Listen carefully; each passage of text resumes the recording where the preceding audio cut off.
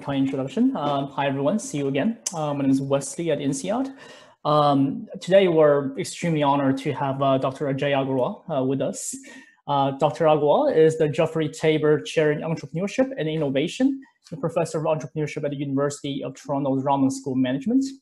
Traditionally, his research has centered around science policy, entrepreneurial finance, and the geography of innovation. And in recent years, he has developed a tremendous interest in artificial intelligence. I think that's evidenced by the many papers and books he has published. And in particular, he has published a book titled Prediction Machines. That book is sitting on my office desk, so highly recommend everyone to read that book. So just a few words before Ajay gets started. Just to emphasize, the ENS Insight Series webinars is not a typical academic talk in the sense that the topics are rooted in research, but at the same time they also cater to the practitioner crowd as well. So without further ado, I'd like to introduce, let Ajay introduce himself, and he's going to talk about his work with the Creative Destruction Lab today. Thank you, Ajay. Okay, thanks very much, Wesley. Thank you for inviting me to participate in this. And Wesley, can you just let me know if you can hear me okay? Great. All right, thanks. Thank you. And thank you for everybody who's logged in that's interested in this work that we're doing at Creative Destruction Lab. I'm a professor at University of Toronto at the Rotman School and have been working on this. This has really been an implementation of my research and the research of, in fact, many people who I can see on this Zoom call, people working in innovation and entrepreneurship. So I suspect you'll see fingerprints of many of your colleagues in the design of how this program works, including a number that are with me at the Rotman School, Avi Goldfarb, Joshua Gans, Mara Letterman, and a number of others. So this is not going to be a traditional academic seminar. I won't be presenting a research paper here. Wesley's asked me to talk about the Creative Destruction Lab to explain how it works and the pedagogical design of how we integrate MBA students and entrepreneurship classes in the lab. So let me start with that. The design of the lab is motivated by a puzzle. And the puzzle is that if you were to be in outer space and look down at planet Earth, and what you were looking at was the geographic distribution of capital, so capital that goes into early stage science-based companies, tech companies. What you would see, as you know, is a very big spike over Northern California, Silicon Valley, and then some smaller bumps in other cities. But if you were looking from the same place in outer space, and rather than looking at the geographic distribution of capital, you were looking at the geographic distribution of scientific breakthrough ideas, the distribution would look very different.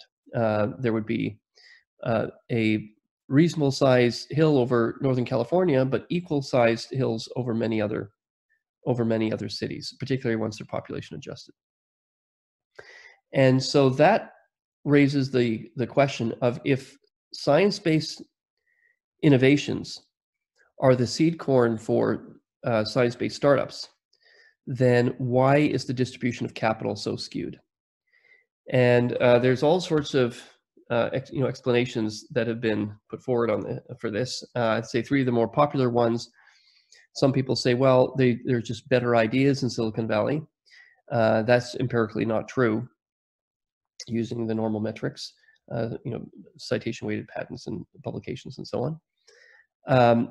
Another explanation is, well, there's more effort, more entrepreneurial hustle in the Bay. That may be partly true, but it's certainly not the full story. There's a lot of hustle for people working to commercialize what they've invented in many other places. A third explanation is, well, there are massive pools of capital up and down Sand Hill Road and in San Francisco, and that investors like to deploy their capital within a 1 or 2 hour driving radius of their office. And again, that might be partly true in terms of explaining why there's such a great concentration. But it can't be, again, the full story. There have been a number of studies and just anecdotal evidence that, for example, in Canada, we had something called the labor-sponsored venture funds in the 80s that significantly dropped the cost of capital for the early stage asset classes, and had almost no effect on the commercialization of scientific inventions in the country in that period relative to others. So it's not those things that is really driving the disparity in commercializing and financing early stage tech startups. What is it? And the area that we've chosen to focus on at the lab is on what we call judgment. And so the thesis is that while it's not the only reason, a key reason for failure in the formation, financing, and management of early stage companies is a failure in the market for judgment. And how we define judgment here is very simple, which is that you can think of it as the ability to prioritize. And so just the same way that PhD students that are working with their supervisors, that one of the key things the supervisors do for PhD students is help them prioritize. In other words, doctoral students often have many interesting ideas and lots of paths they could go down, and one of the key roles of the supervisor is to help them prioritize which things are most important. Same with the entrepreneur. So the entrepreneur,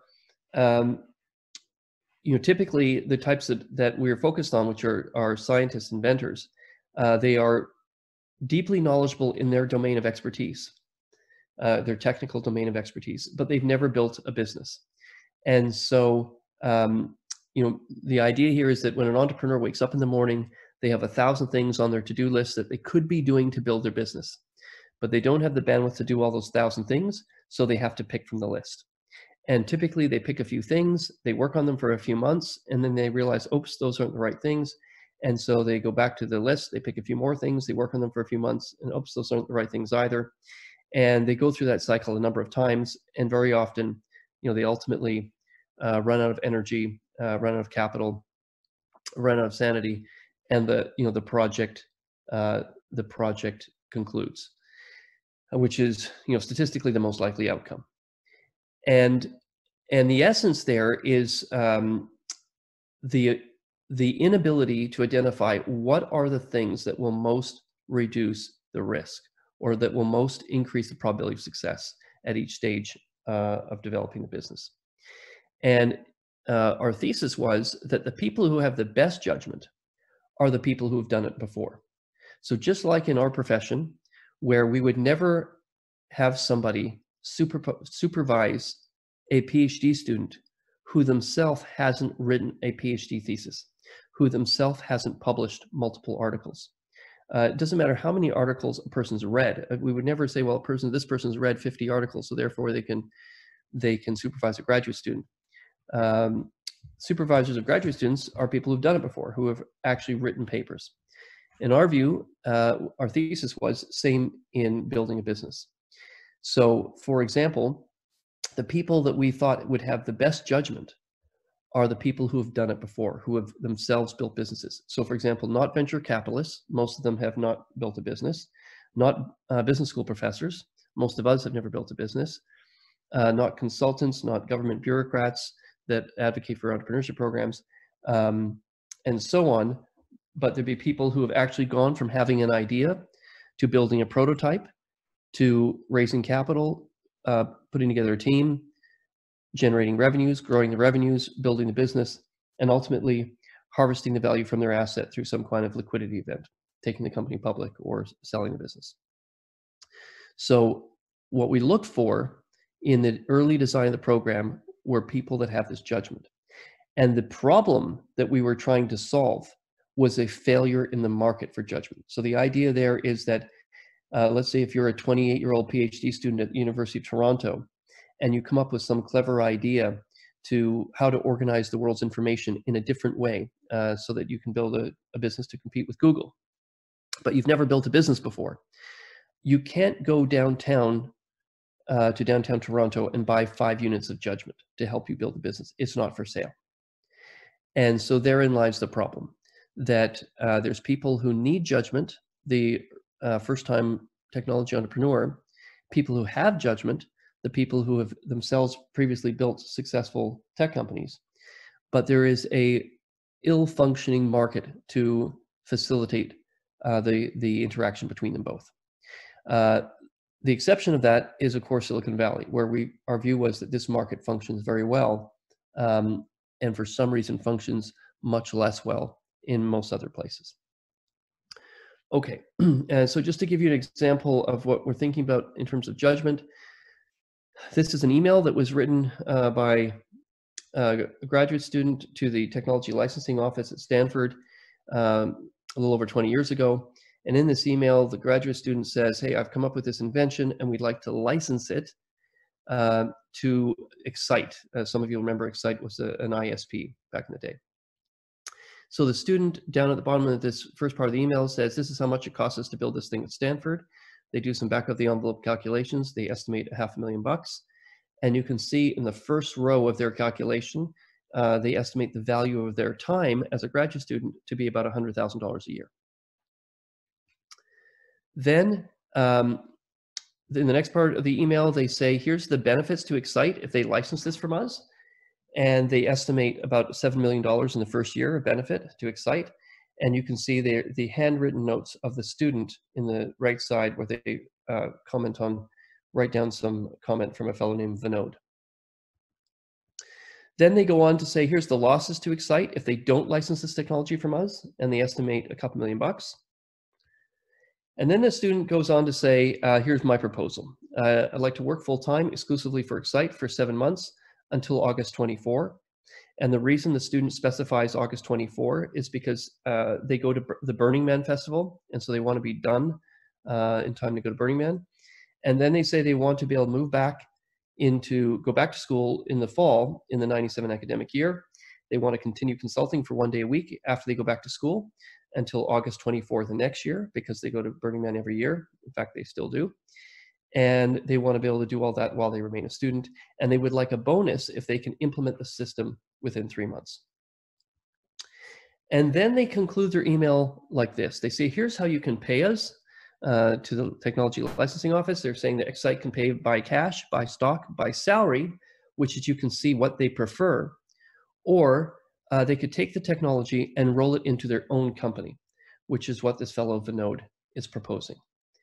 Now, most people on this call will already know who the student was and what they ended up doing. And as you know, they ended up not taking the salary like they preferred, but instead following the judgment of Vinod and rolling the technology into their own company and calling the company Google. And what we find so remarkable about that email is how unremarkable it is. In other words, today, so many people, when they're referring to the founders of Google, Larry and Sergey, they say, you know, these guys are so smart, they're brilliant. They are amongst, you know, that generation's greatest business leaders. But if you go back and read the text of that original email, there's not an ounce of genius in that email. Any student from any university could have written that email. The only thing that makes that a Silicon Valley email is the handwritten notes in the margin, the Vinod Khosla notes that are conveying the judgment of somebody who's meeting with students that early in the process and giving them their judgment of how to, the very first steps in how to deal with their, in this case, their IP, and roll it into their own company rather than to license it. Okay, so on to Creative Destruction Lab. Creative Destruction Lab is not an incubator. It's not an accelerator. There's no physical space for Creative Destruction Lab. It's a seed stage program. It's 9 months long, which is just aligned with the academic year. And it consists effectively of 5 days. So even though it's 9 months long, the program is really just 5 days. And it's 1 day every 2 months. And you can think of that 1 day as the judgment day. That's the day where we effectively create this market for judgment. We create a platform that that was designed in an attempt to solve the market failure for judgment. And I'll explain how that will work. The essence of what will happen on those days is what we call objective setting. So objective setting is a process that is not very complex, but is very specifically focused on trying to create a robust market for setting objective. The point I made at the beginning about entrepreneur waking up and having a list of 1,000 things and not knowing which things to focus on, those objectives are the things to focus on. And they are designed to in 8-week chunks. So you can think of them as an 8-week sprint. Every 8 weeks, there's a new set of 3 objectives. And those objectives become the focus for the next 8-week sprint. And what the Creative Destruction Lab does is it's created a marketplace to enable a robust decision-making process around those 3 objectives every 8 weeks. So how it works is every cohort is 25 startups. The startups can come from anywhere in the world. So every Creative Destruction Lab, there's 8 Creative Destruction Labs now at different universities. They're at Oxford in the UK and HEC Paris in France, 5 in Canada, and at Georgia Tech in the US. And so each of these sites has 1 or more cohorts. So a cohort is 25 startups, and those startups can come from anywhere in the world.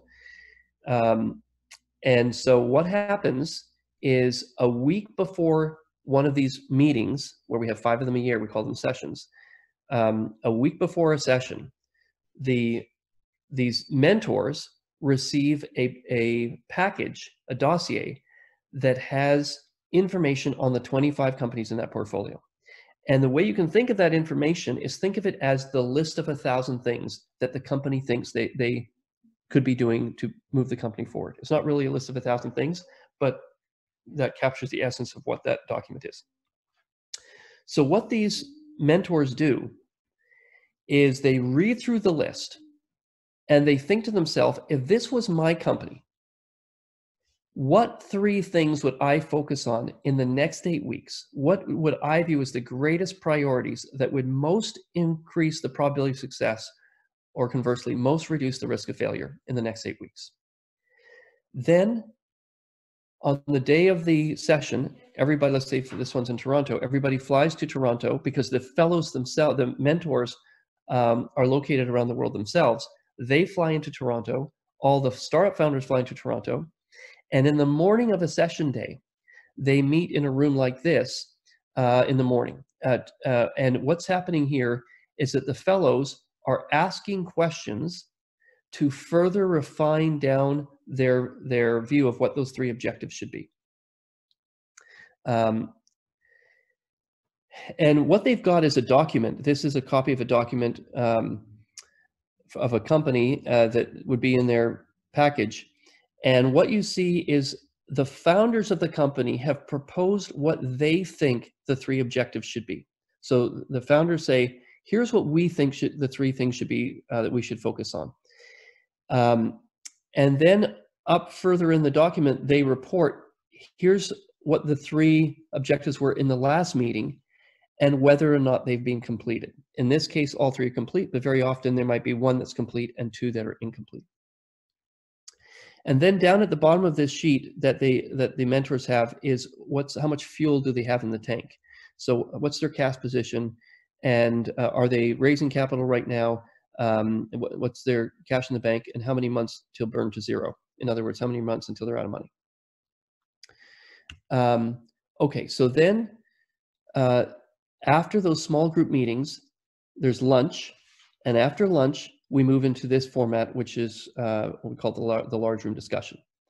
So the 2 people standing up in this image are the founders. So these 2 are the founders of their particular company. There's no pitching in this program. They never pitch. Those 2 founders are standing there. They will spend most of their time standing there listening. They will say almost nothing. What will happen is one of the mentors will introduce the company. So in this case, the mentors are in the front row. So in the very far left is a woman named Sally Daub. She's an IP lawyer by training and then a CEO of a electronics company. She's based in Silicon Valley. Sitting beside her, the fellow with the black jacket and the white t-shirt, his name's William Tunstall-Padot. He's based in Cambridge, England, and he was the founder of a company called EVI, that did natural language processing, and he sold his company in 2012 to Amazon, and his product became the engine driving the Amazon Alexa, which I think is still the #1 selling consumer AI product in the world. Then sitting beside him is a fellow called Mo Kermani. Mo is a physicist. He built a company called Bycast, sold it for a little over $100 million, and now he's a venture investor on the based in Vancouver. Across from him is a fellow who's bald and with a beard. His name's Barney Pell. Barney is also a PhD in artificial intelligence, then led an 85-person team at NASA that flew the first AI in deep space. Then he built an AI company called PowerSet that he sold to Microsoft. Now he's the co-founder of a company called Moon Express that's building like a Federal Express service to the moon because he believes the moon will be an important gateway for commercial space travel. Sitting beside Barney, the woman with the curly hair, is Anousheh Ansari. She was the founder and benefactor of the Ansari X Prize that created the incentives for reusable rockets, and is the CEO of an electronics company and based in Texas. The key point here is that these people are flying in from various cities, and in this cohort they're sitting in, it's an artificial intelligence room, so all the companies in this particular cohort are AI companies. One of these people sitting around in the front row will introduce the company. So they'll say, this is company X, here's what I like about them, here's what I don't like, here's what they're doing that's novel, that no one's ever done before, and here's what I think are their key challenges. Then they will say, here's the 3 objectives that I think they should focus on in the next 8 weeks. But you can't see this, but behind these 2 founders up against the wall is a large MBA screen. And there's a Slack channel that has the 3 objectives that the mentor, let's say Barney, has proposed. After Barney says his thing, then another one of those people in the front row, let's say Anousheh sitting beside him, she would say, she basically is like a discussant at an academic conference. She critiques those 3 objectives. So she will have already put into Slack her critiques. She might say, I agree with Barney's objective #1 and objective #2, but I disagree with his objective #3. I think that is an important thing to do, but it's not a top priority. A more urgent priority is that they should do this other thing. And then they'll get another 11 minutes for that group to debate and discuss what the 3 objectives would be. In that front row are typically entrepreneur founders. They've built significant businesses. In the second row are venture capital firms. Some of the top VC firms in the world, they fly in from Silicon Valley, from New York, Venrock, Kleiner Perkins, Sequoia, Highland Capital, Google Ventures, Bessemer. They all fly in order to have a seat in the second row to weigh in on that discussion. The other thing that happens in this room is financing.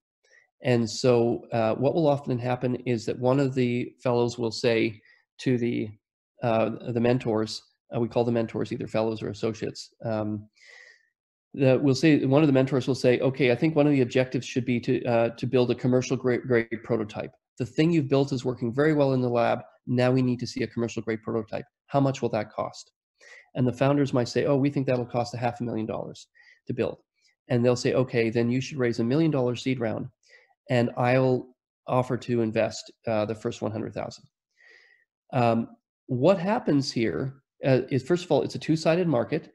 The people in this room have no obligation to invest, and the founders have no obligation to take their capital. But they very often do.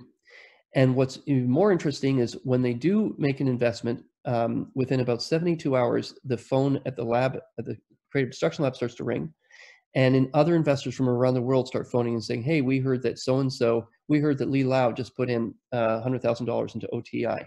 How can we participate as well? In fact, there's a fund in California that's been started that has nothing to do with Creative Destruction Lab, but it's called Creative Destruction Lab Fund, where they've raised money, and their investment algorithm is to invest in CDL companies when a mentor invests, they offer to invest on the same terms, no further diligence. And I think the reason for that is that, first of all, people view that the people in the first and second row have built significant businesses. They're smart. They're spending significant time with these companies. And so when they invest, they're both knowledgeable and they're fully aligned. Another interesting point is that we often have guests. There was a guest from Harvard Business School that sat and observed this a few years ago.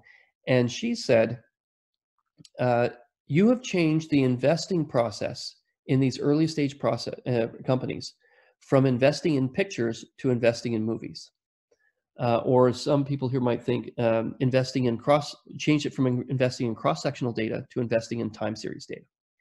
So what happens here, especially for these very sciencey oriented companies, there's a lot of risk and a lot of uncertainty. It's very hard for these companies generally to, work in their lab, work in their basement, and then when they need capital, they put together a slide deck and they go out and they meet with investors, and the investors are meeting them for the first time.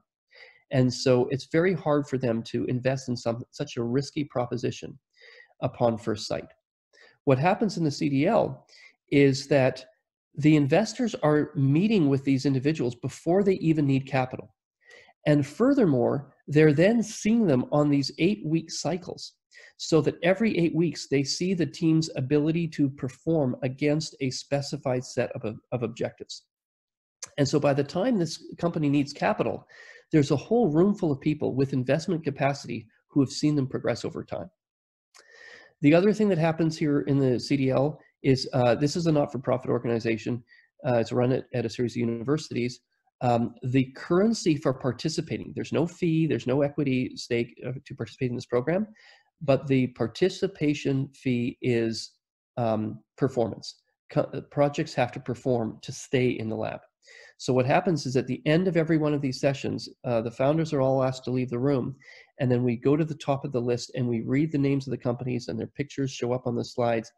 And we ask who's willing to spend 4 hours with this company between now and the next session, 8 weeks from now. So 4 hours means 1 hour every other week. The people in this room, many of them are extremely wealthy. It's much more expensive for them to commit 4 hours than it is for them to write a check. So basically, that's the pricing mechanism we use to keep companies in the program is, does somebody in this room feel sufficiently intrigued and compelled by these founders that they're willing to commit 4 hours of their time? And so as long as somebody in the first 2 rows raises their hand, then the company is invited back to the next session. So there's 5 sessions, and the ones who make it through all 5 are graduates. So typically there'll be 25 that start, and about half of them will finish, and the other half won't make it through the program, is the typical numbers.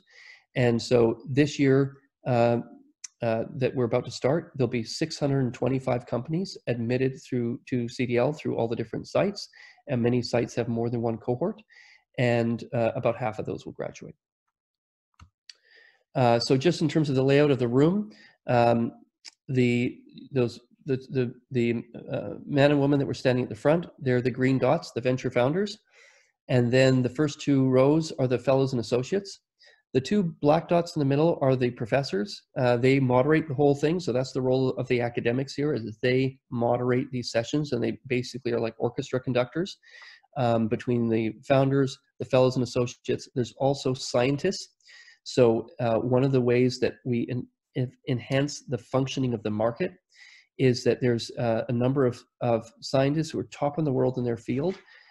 They come and they do a technical assessment of the company, so that when the mentors ask a technical question, they ask it of the scientists, not the founders. So they get a third-party response that has no incentive to exaggerate the capability of the technology.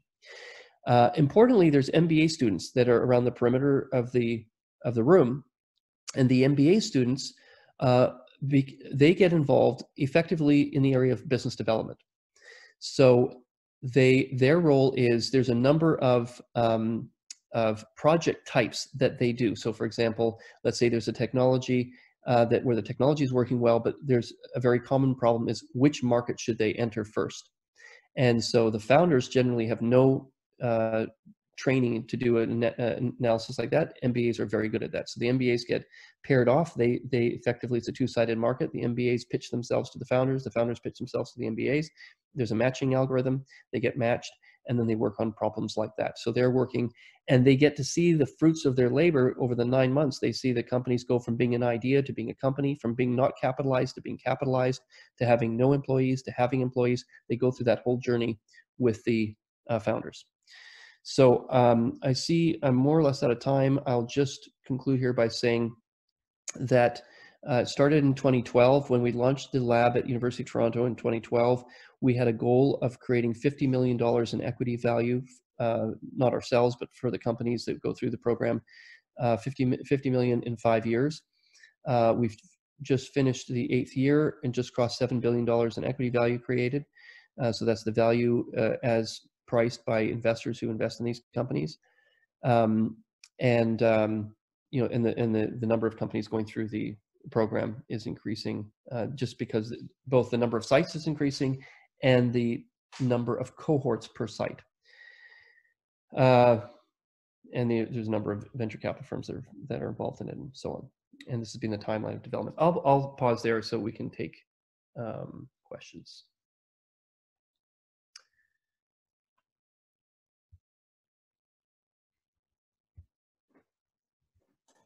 Ajay, there are 2 questions in the Q&A session. Okay. You want to browse through those? Okay, Eugene says thanks. If possible, can you also repeat the questions to the Sure. to the audience? Yeah, sure. So Eugene Kim asks, thanks for the talk. Would CDL consider extending the international network in the near future? If so, what expectations, requirements would you and other leading CDL have for the universities potentially interested in joining to establish the lab? So yes, we are open to other universities joining the network. We look for 3 things. So we don't do any promotion to other universities because basically every university has tons of entrepreneurship programs. And so really they need to, it only works if the university comes to CDL and says they want to do a CDL. So that it has to be demand pull, demand push just doesn't work for us. So when a university comes, the 3 things that we look for are, number 1, can that university launch a cohort that has the potential to be the best in the world in its field? So for example, we have cohorts in artificial intelligence. We would only do that at an institution that we thought could put together a group that could be the best in the world in AI startups. So that means, for example, that it's a university that has often, let's say, members of their computer science department are amongst the top in the world in their field, so that they can send emails to the people we'd want to participate, and they would be willing to get on a plane and come for these 5 sessions because of the people who asked them. So for example, when we recently launched one in the area of space technology, and the University of Toronto was very keen to do that, but Toronto is not a center of space technology. And so we said, look, it's not going to work here because we just don't have the community. Then a fellow named Chris Hadfield stepped forward. Chris was the former commander of the International Space Station, and he lives in Toronto. And he said, I will lead it. And as soon as he did that, everything changed, because then he was able to directly email Elon Musk, directly email Richard Branson, Lockheed Martin, NASA, and immediately all of those responded and said yes, they would participate. And so that enabled Toronto to run a program that had a chance of being best in the world in space tech. So that's issue number 1, is can the site be best in the world in something? Thing number 2 is there a professor that has some gravitas at that university that would champion it? And that's important because there's a lot of bureaucracy at every university that limits in a thing like this to function properly. And so we need a professor to lead it who's got the capability of navigating the university. And thing number 3 is there needs to be an industry person who is a leader on the industry side, who's willing to champion it on the industry side. And so an example there is we were in discussions, for example, at Oxford for some time about Oxford's interest in launching a CDL site. And they had a great professor in Thomas Hellman, who was leading on the entrepreneurship, who was keen to champion it. And Oxford had the capability of being best in the world in a variety of fields. But there was no industry champion. And so that sat on ice for a year. And then somebody stepped forward, a fellow named Patrick Pichette, who had been the former CFO at Google for 8 years. And he was an Oxford alum. He was a Rhodes Scholar, was an Oxford alum. And he had recently stepped down from his role at Google and moved back to London. And so when he raised his hand and said he was willing to lead on the industry side, and he had the kind of connections that could ensure that that could be best in the world, then we launched that. Okay, so those are the three things. University can be best. There's a professor who's willing to champion it, and an industry leader who's willing to champion it. So Eugenia, hopefully that answered your question.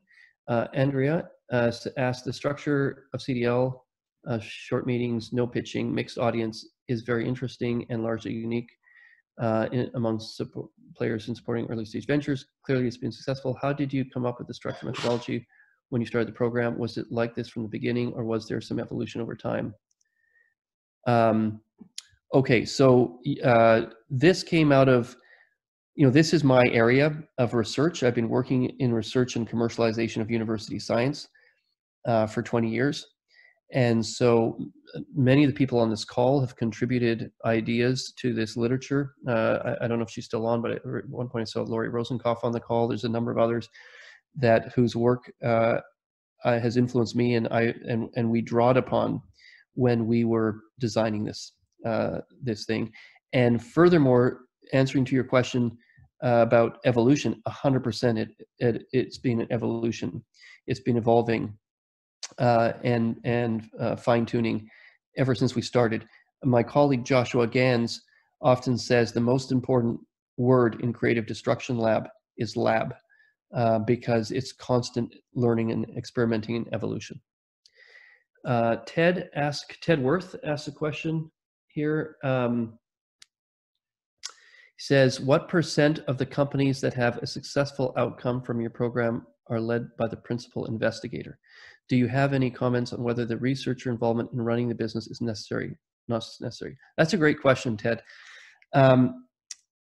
So here's the thing. Let me answer this in three quick parts. Part number one is that a number of MBA programs that have like an entrepreneurship program will often do something where they'll have the MBAs start the startups themselves. We specifically chose not to do that because we wanted to make it real. And the issue is that when we bring in investors would look at MBA startups where the MBAs are in the middle of their MBA and they're doing a startup, and they would say, why should I commit my capital to this when you're not even fully committed? Like, you're doing all these other courses, you're doing this stuff. In other words, this is just 30% of your time. I'm not going to commit capital to a thing where the founder's not fully committed. So one of our design principles early on was, in order for this to be real, we want the best investors in the world to participate. And for them to participate, the projects have to be real. And the people leading them have to be fully committed. So what that means is that when we have, and we often get this, we get professors who apply to Creative Destruction Lab, often from engineering or computer science or the medical school. And we're very attracted to them often because they're very often leaders in the world in their field. So they are the best in the world at their particular thing. So that's attractive to us. The downside is they're professors. And so, they are not willing to be 100% committed to the business because they are professors. So typically what happens is we will admit them to the program, but they are told at the first session that they have until session 3. So they start in, let's say, October. Session 1's in October, session 2's in December, session 3 is in February. That they're told that by session 3, there's got to be a new CEO to the business. Otherwise, they won't make it past session 3. Sometimes that CEO is a grad student. Remember, in our field, most grad students, most PhD students go on to academe. But in engineering, computer science, and medical school, that's often not the case. You know, often some of the very best students go into industry. So it's not that unusual. And so the most common transition is that the professor enters the program as CEO, and then the question is, are they willing to relinquish power to either their grad student or to somebody else by February? And if they don't, if they're still lingering, dragging their feet, they haven't yet figured out who can run the company, no one's as good as them, then they usually get dropped by session 3. But grad students who are finishing their PhD and are willing to fully commit, they're often excellent leaders because they know the technology deeply and they're willing to fully commit. Okay, next question is Lori Rosenkopf. Thanks. How many applications do you have? Are they simultaneously applying to accelerators or other early stage venues? Do you have any data on how accepted applicants prioritize among these options? Okay, great question. So first of all, the CDL, because it doesn't take any equity from participants, they are able to do CDL and do other programs. So like, for example, it's the one that they most often are co-doing is Y Combinator. So often they have either done Y Combinator and then they come to CDL, or more often they do the other way around. They do CDL and then they go to YC. But it's also, you know, with some other programs. And I would say what's becoming even more common is they start at some other incubator on their home university campus. So let's say they're from electrical engineering and the engineering department has some kind of program to help students turn their idea into a business. And so they've kind of got a very rough draft of that. And then they apply to CDL. The perfect company for CDL is one where they've got some real intellectual property.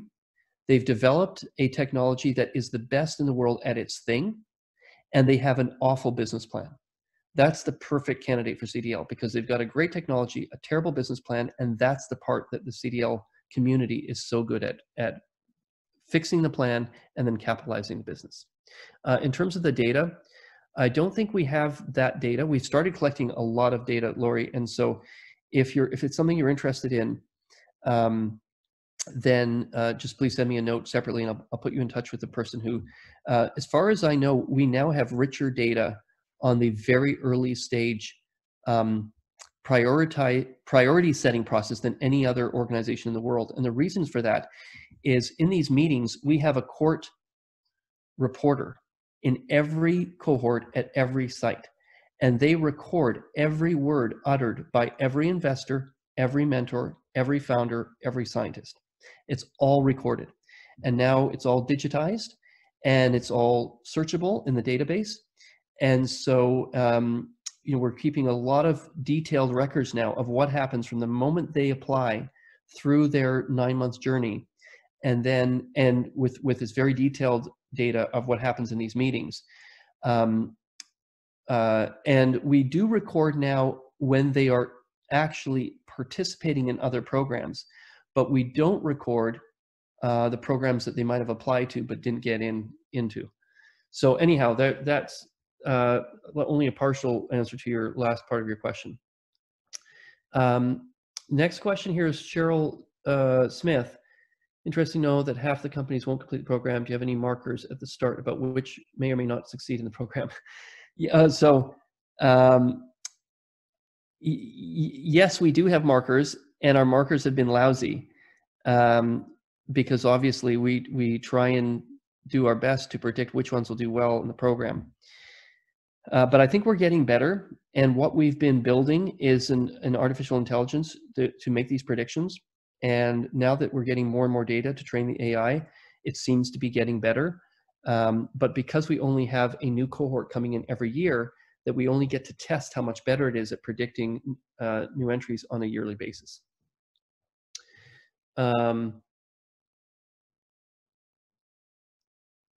Okay, Eric asked a question. Have folks explored synergies with other science and entrepreneurship programs such as Stanford University Spark?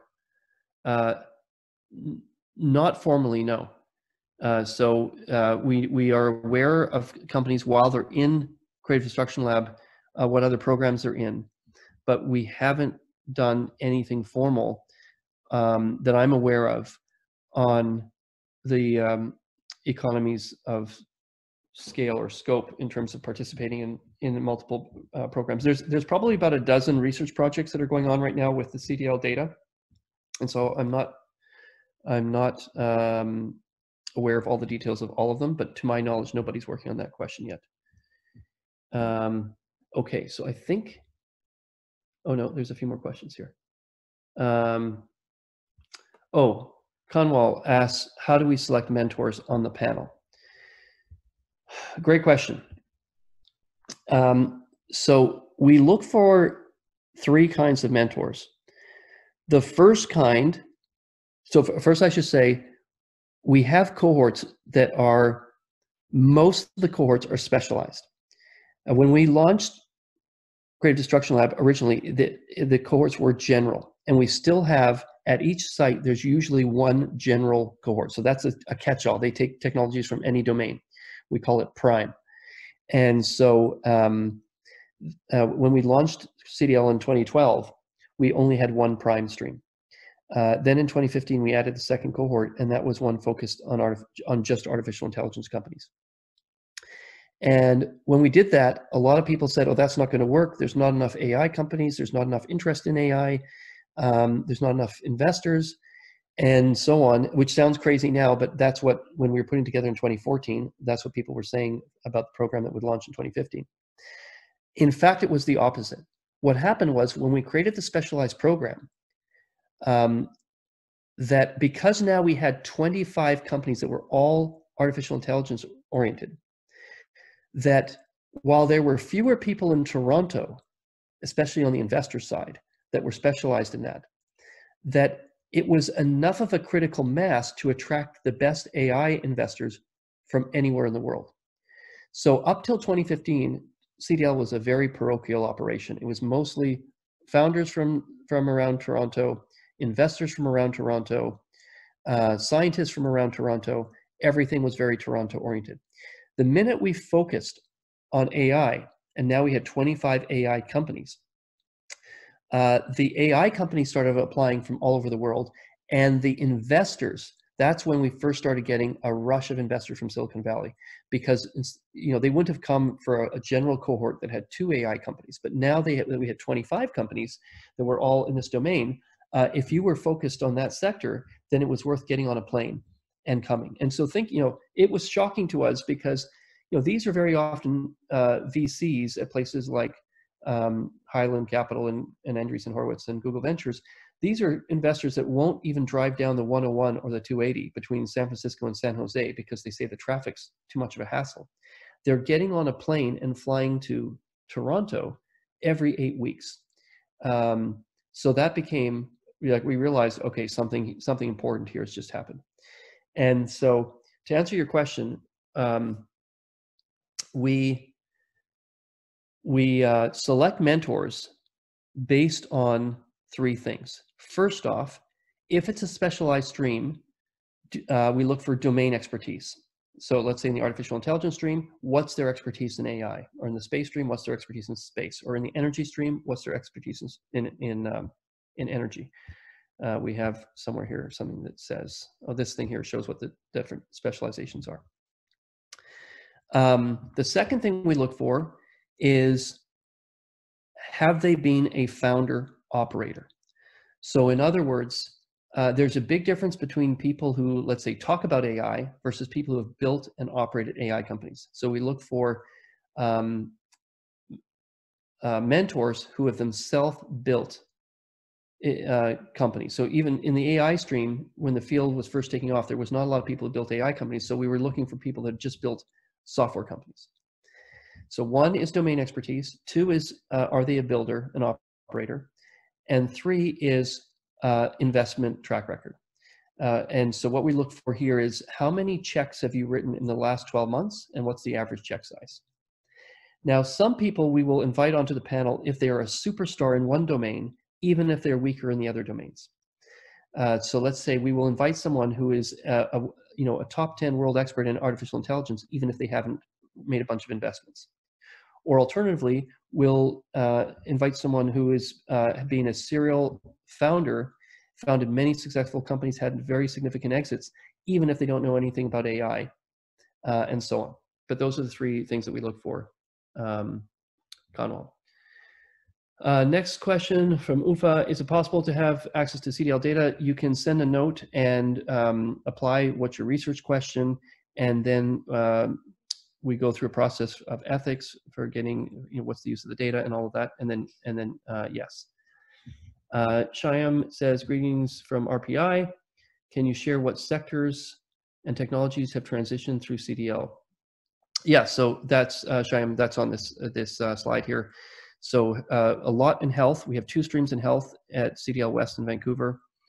We're just opening 2 streams in climate technology, climate change technology, one at CDL West at UBC and the other at HEC Paris.